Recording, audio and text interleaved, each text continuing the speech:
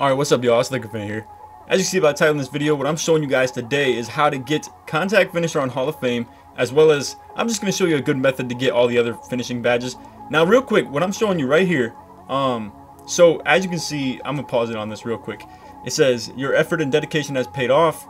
You have earned the ability to focus on drills of your choosing. The coaching staff will run certain drills during official team practices, but you can press B at any time to bring up the list to choose your own.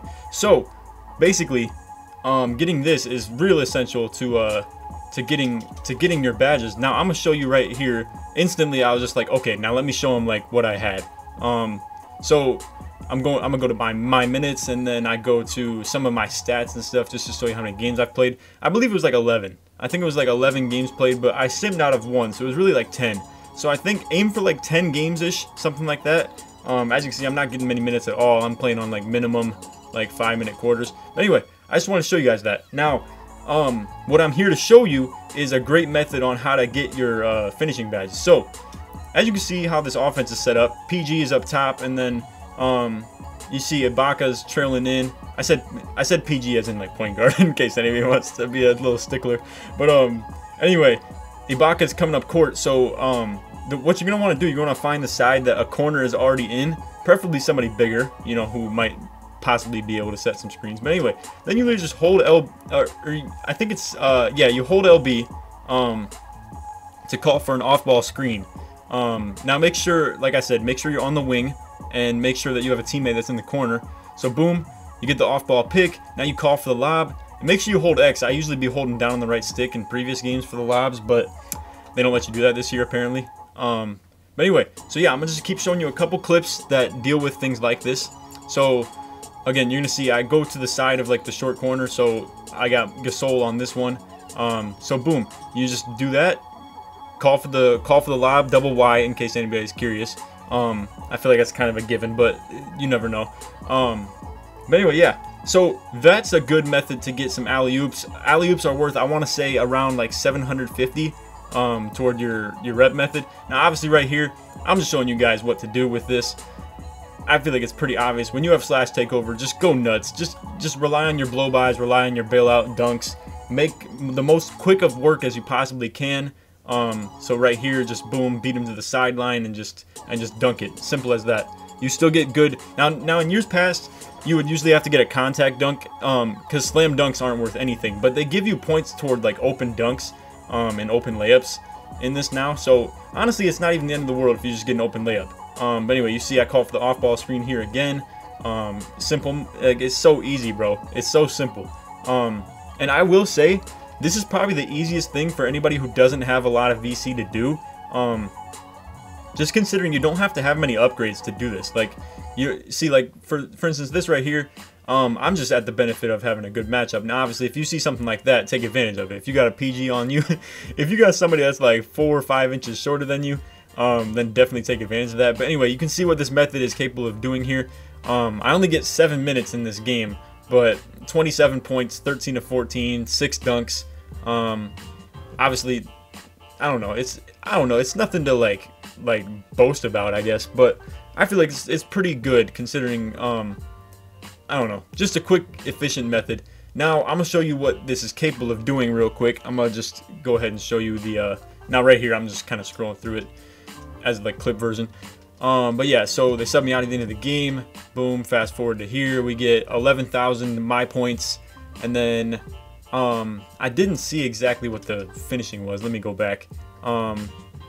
Finishing 6,000 finishing points, which, you know, I feel like eventually I'll find a better method than this. But honestly, 6,000 finishing points just for playing 5 minutes in a whole game, I feel like it's pretty freaking good. So yeah, alley-oop dunks give you 700. Alley-oop layups give you 550. And then regular dunks, as you can see, like I said, I guess actually I lied. Yeah, you get regular layups, regular dunks.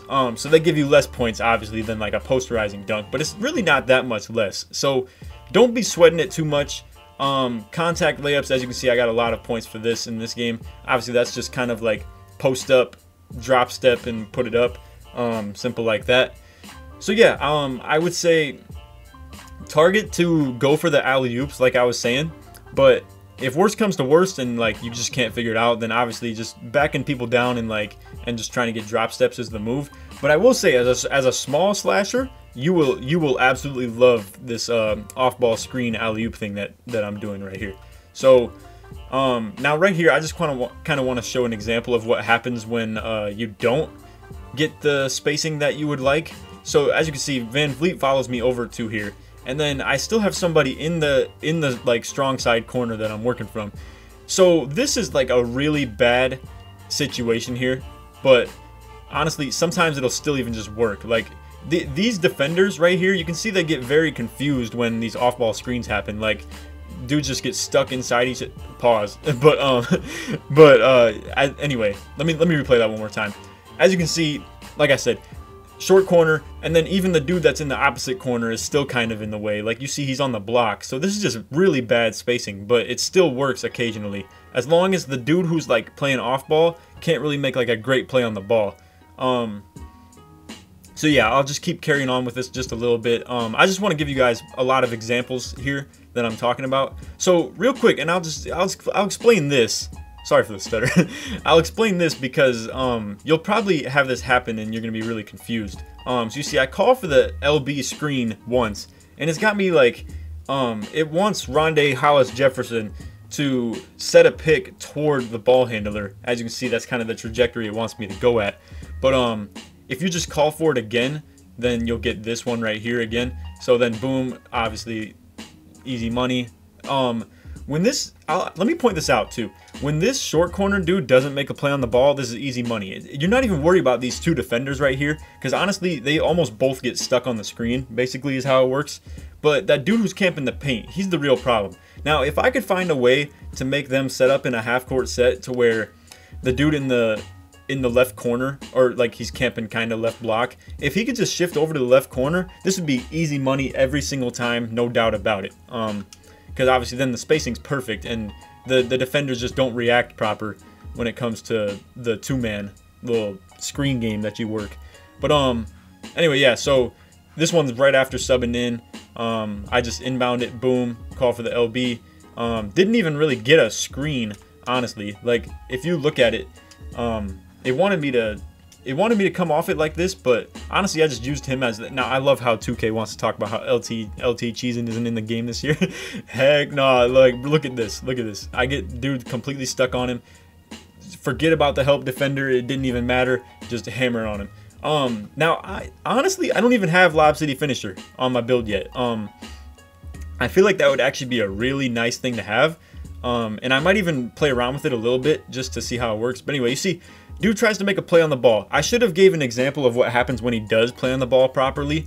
But honestly, it's whatever. You guys will see how it works. It's very efficient, I'd put it like that.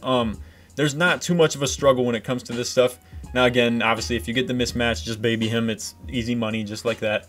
And honestly, half the time a mismatch is just like a given. Like my player is a 6'9" small forward, slasher, defender, like rebounder, whatever you want to call him. It's the split between the finishing and defending. But anyway, again, same thing right here. Like I said, you don't even have to have a perfect screen set up. Obviously, you see he didn't even hit anybody. And then there's 5 people inside the three-point line right now on defense and 4 on the offense, but it still works. I will say, like, you see how they leave Lowry and back up. If the point guard is like not tall enough, that doesn't even matter. So you don't even gotta worry about that. Now, obviously, one more thing here as far as what you do on defense. Now here, I'll give you guys a little guide right here.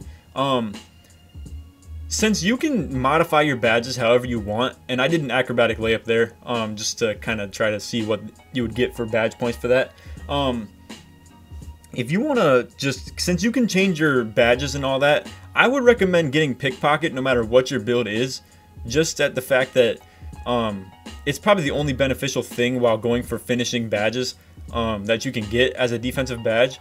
So anyway, I'll just recommend that, and then you can retool the whole build. Like once you unlock more defensive badges or defensive badge caps, you can just remove everything you have on the pickpocket if you don't want it and just put it on something else. Simple. It's real simple, bro. But anyway, yeah, you see we get 12,000. Actually, I think 11, probably like 23,000, I think. Or no, maybe I'm tripping. But anyway, you see nice progress towards everything here.